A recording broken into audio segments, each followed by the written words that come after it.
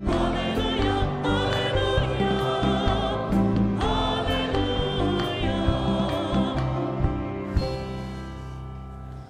good to see you all again. Today we're going to be covering the 18th Sunday of Ordinary Time, and the Gospel is from Luke chapter 12, verses 13 to 31. So this is a fairly long section, fairly long Gospel, but it breaks down basically into three parts. The first part is Jesus saying about greed or against greed. The second is the parable of the rich fool. And then the third is Jesus talking about dependence on God.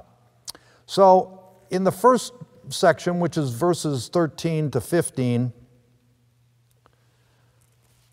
someone in the crowd said to him, "Teacher, tell my brother to share the inheritance with me."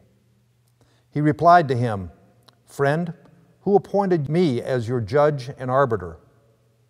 Then he said to the crowd, "Take care to guard against all greed, for though one may be rich, one's life does not consist of possessions."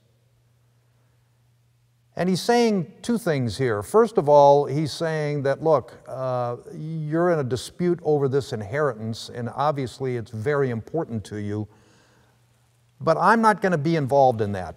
That's not why I'm here. What I'm going to do is give you guidance for your life and guidance for the way you should live your life if you want to be a disciple. And basically, he's talking about the fact that while possessions, and we all need them, we should not make them the focus, and we should not make them the center of our lives.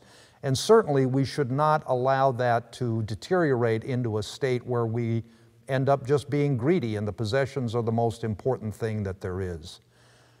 So in the next section, he fleshes that out. And he says, "Then he told them a parable. There was a rich man whose land produced a bountiful harvest. He asked himself, 'What should I do? For I do not have space to store my harvest.' And he said, 'This is what I shall do. I shall tear down my barns and build larger ones.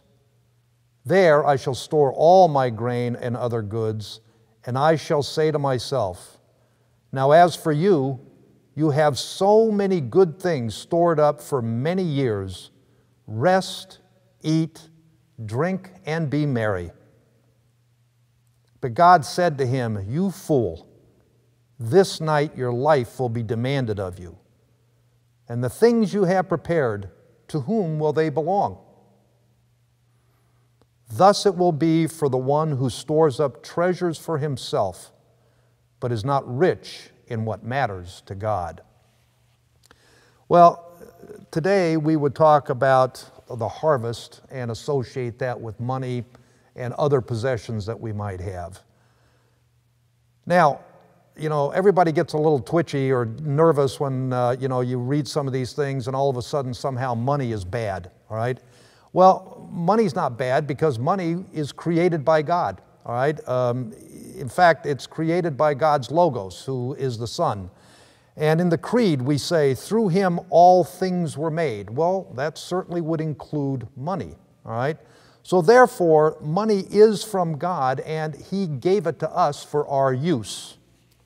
So it's not money that's the issue here. It is our attitude toward it. Are we actively detached from it? Now that's kind of an odd saying, but actively detached. And that's a very important attitude to have, not only towards money, but towards most things, obviously, except for our faith. Meaning, would we by faith trust God to provide for us what we need? So if we have money, that's great. And if we don't have money, that's fine too, because by faith we believe that God will take care of us. And that's a leap of faith that is very difficult, and I think most of us probably fall in and out of a good situation with that faith, but we'll talk about that a little later. I want to read something to you, and I think this is a very powerful reminder of God's care for us. And this is from the letter to the Hebrews, and it's out of chapter 13, and it's verses 5 and 6. Let your life be free from love of money, but be content with what you have. For he has said, I will never forsake you or abandon you. Thus we may say with confidence, the Lord is my helper, and I will not be afraid. What can anyone do to me? Now there's a couple of big lines in here, but the one, I will never forsake you or abandon you. That is actually from the Old Testament, from the book of Joshua. And it is God's messenger says that to Joshua as Joshua is ready to go into the promised land, cross the Jordan and go into the promised land and go up against huge numbers of people that live there already. And God is giving him this promise that he will never forsake him or abandon him if in fact he goes through and does his will. Well, the same is true for us. The same is absolutely true for us. And I absolutely love this part. And I will not be afraid. What can anyone do to me? So let's read on. In verse 19, he says, and I shall say to myself, now as for you, you have so many good things stored up for many years. Rest, eat, drink, and be merry. Well, this is a trap that we can all fall into. And it's dependent upon ourselves. Dependence upon ourselves instead of dependence on God. Which is really what he wants from each of us, is dependence on him for everything in our lives. Francis was supposed to have said, the only thing that I have of my own is my sin. All else is gift from God. And I think that, I'll just speak for myself here, when things are really, really going well, it's just kind of easier to be dependent upon myself.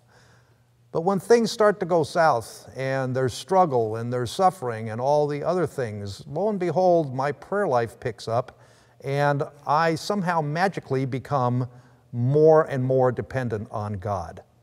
Well, God would like us to be that way all the time. Sometimes I think, that level of closeness, when we get that close to God, maybe it just wears us down a little bit. But the point is that God would want to provide everything for us and have us be totally dependent on him in a right relationship with each other. Verse 20 illustrates the old adage, you can't take it with you. But God said to him, you fool, this night your life will be demanded of you, and the things you have prepared, to whom will they belong? And so all this stuff that we might have accumulated is going to be left to somebody else. Hopefully it's somebody that you wanted it left to and that will put it to good use, but that's not necessarily true, and at that point you wouldn't have control over that anyway. But the crux of this whole section is really in verse 21, which tells us that what matters is not our net worth, but what worth do we put on being God's people. And 21 says, thus will it be for the one who stores up treasure for himself, but is not rich in what matters to God. So are we rich in the matters of God, or are we rich in our possessions? And certainly that's a decision that each and every one of us needs to make. The next section is dependence on God. He said to his disciples, therefore I tell you, do not worry about your life and what you will eat, or about your body and what you will wear. For life is more than food, and the body more than clothing. Notice the ravens. They do not sow or reap. They have neither storehouse nor barn, yet God feeds them. How much more important are you than birds? Can you, by worrying, add a moment to your lifespan? If even the smallest things are beyond your control, why are you anxious about the rest? Notice how the flowers grow. They do not toil or spin. But I tell you, not even Solomon in all his splendor was dressed like one of them. If God so clothes the grass in the field that grows today and is thrown into the oven tomorrow, will He not much more provide for you, O you of little faith? As for you, do not seek what you are to eat and what you are to drink, and do not worry anymore. All the nations of the world seek for these things, and your Father knows that you need them. Instead, seek His kingdom, and these other things will be given you besides. One of the hardest things, kind of right up there with forgiveness, is not to worry and not to be anxious.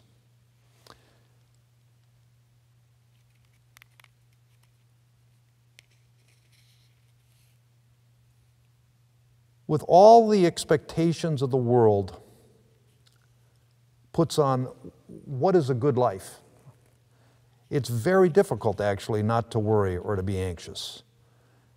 But Jesus is clear that God is in control of our lives.